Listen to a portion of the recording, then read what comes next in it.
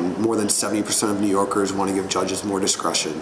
So, since bail reform was passed in 2019, they've already made some tweaks to it, and the public is pushing for more tweaks. So now what the state will do is pass extenders, but will still function. Good afternoon, Senator Kruger. Why didn't we do this bill last Friday when everybody was already here? The governor only handed it to us today, this afternoon even. It's unfortunate that we couldn't have passed that last week. There's nothing in there that couldn't have been voted on Friday.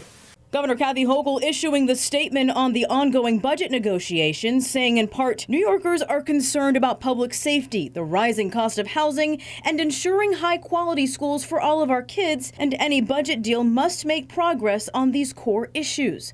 I have been negotiating in good faith with the legislature, but it is clear that there is more work to be done before we reach an agreement, end quote. And if no deal is reached by the April 10th deadline, state workers across the board will not receive pay.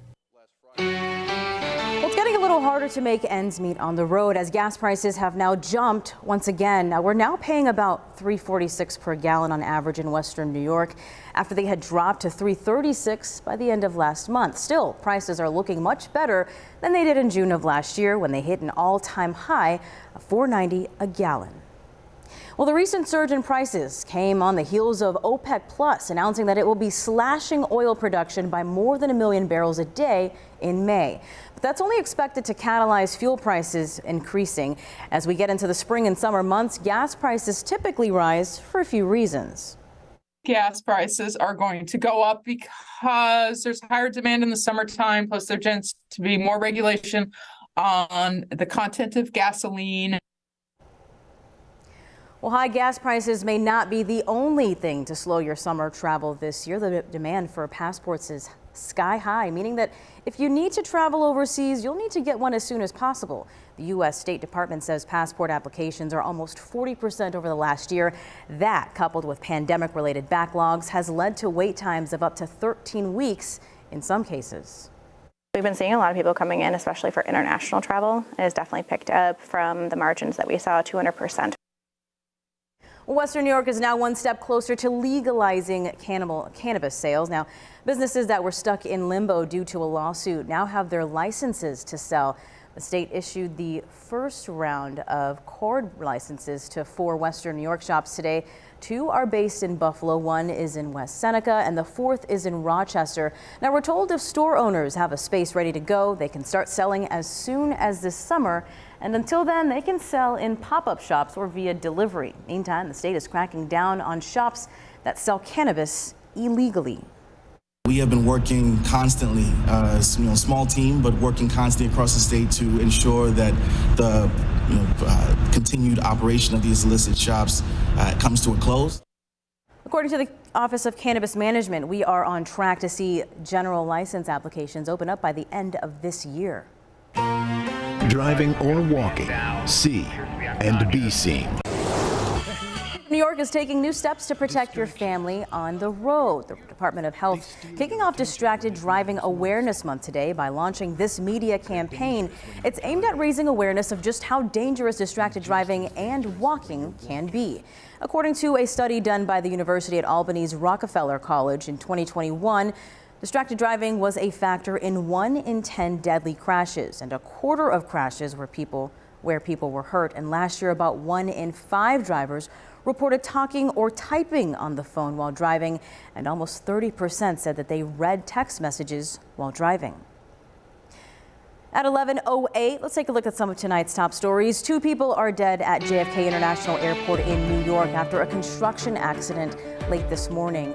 Now, Port Authority officials say that 2 workers got trapped in a trench under a construction rubble.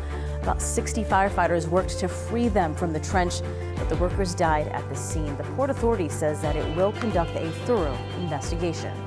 Carson Briere has now been kicked off his college hockey team. Mercyhurst University says that it has removed him from the team nearly 3 weeks after he was caught on camera pushing a wheelchair down the stairs of a crowded bar in Erie, Pennsylvania.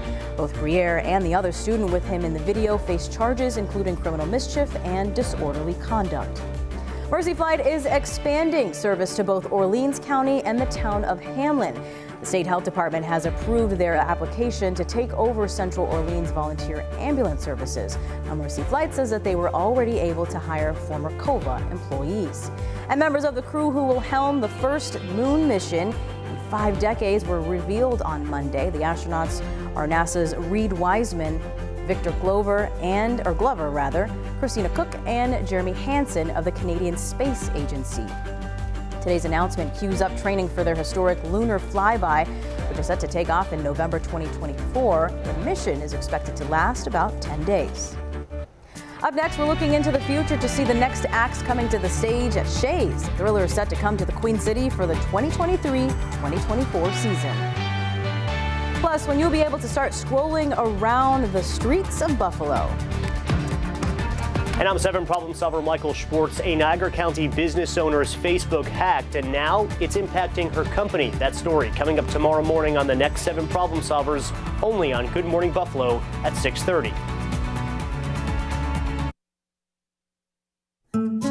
One of the most popular summer events in the Queen City is gearing up for this year. Slow Roll Buffalo rolled out its schedule for this year, and tonight at the Broadway Market, the Community Bike Riding Series is celebrating its 10th anniversary this year and is holding 27 themed rides every Monday from May to October.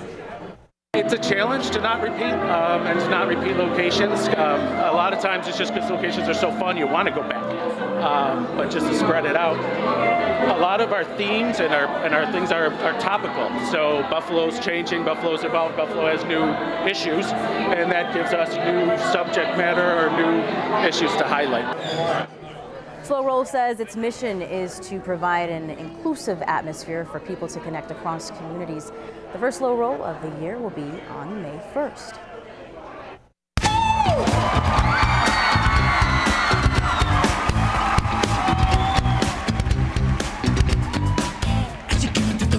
We may be only a quarter away through the 2023 year, but theater lovers in Western New York already have their eyes on this fall and beyond. Just a few hours ago, Shea's Performing Arts Center unveiled which shows will be coming to town for the 2023-2024 season, and our Sid Neor was there as they gave us a sneak peek at what's to come. That's right, and listen, I have to admit, I haven't made it to a lot of musicals in my lifetime, but the way the lineup for this Broadway season is looking, I may just have to get on board because these are truly shows you won't want to miss. You'll stay up till this dump shines like the top of the Chrysler building. It's the hard knock life for us. Life started out pretty hard for Annie, but for all the theater lovers here in Western New York, things just got a whole lot better. It's super exciting. There's so many new shows that are coming. To feel the electricity in a room and share that, there's nothing like it. The 5-Star Bank 2023-2024 Broadway season at Shea's Buffalo Theater has some spectacular shows on the horizon, like Mrs. Doubtfire, Moulin Rouge, Girl from the North Country, Funny Girl, Les Mis, Mamma Mia, MJ the Musical, and Annie, some of which will be teching and launching right here in Buffalo. It's always very exciting to launch a national tour from our city.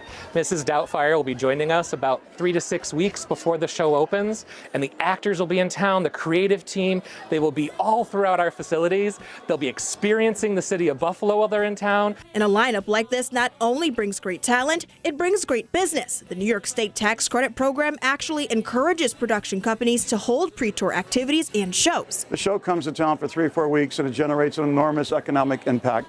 They spend hundreds of thousands of dollars here. We get to see them working in our communities, taking advantage of all of our assets, and they love coming to Buffalo and they love coming to Shea's. And how could you not when this series of shows has something for everyone to love? I just think it's incredibly important to have such a woman empowerment show going across the country, especially in a time like this, that also not only empowers women, but has an intersectionality between women of all colors, shapes, and sizes and identities. Season tickets are on sale now, and Mrs. Doubtfire will lead off the lineup in September, and there will be more shows through June of 2024. And everyone from the seats to the stage can't wait. I can count so many times after getting off stage and meeting fans or people after, and they were like, that really touched me. And I think stuff like that keeps me going and keeps us going as artists, because we're able to connect and share our experiences through this art. People are impacted that way. So I don't know about you, but I'm looking forward to maybe seeing Moulin Rouge. I like the movie, I like the music, I feel like it'd be a good vibe. Yeah, that one was pretty cool.